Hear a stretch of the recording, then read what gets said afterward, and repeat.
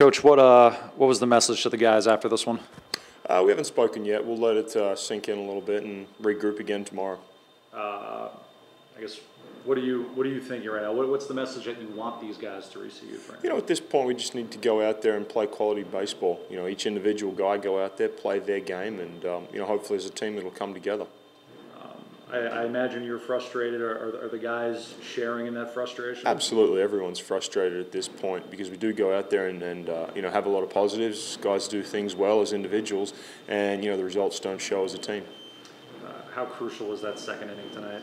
Yeah, that's a big turning point. The rundown, we can't make that play, and then Jake has the funny bounce at first base, turns into an error, and that's 5 runs. And in the end, that kind of took the wind out of our sails, and from that point, we weren't really in the game. It kind of seems like that's been the theme lately. There's always that one inning where things snowball. Why do you think that is, where it's not necessarily stopping at one mistake, but it's multiplying?